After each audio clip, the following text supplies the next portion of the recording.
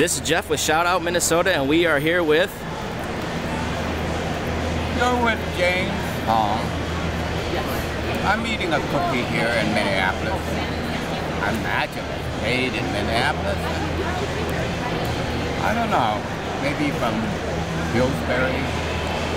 I was here a long time ago. And Pillsbury was pretty popular, famous. Got people a lot of jobs. But I don't know, now I pass by the mill and it looks all run down like a flat pancake. I wonder what happened.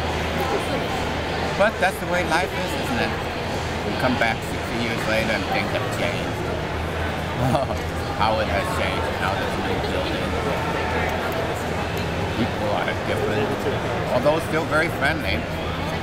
And I hope you are too. So keep on watching. Okay, goodbye.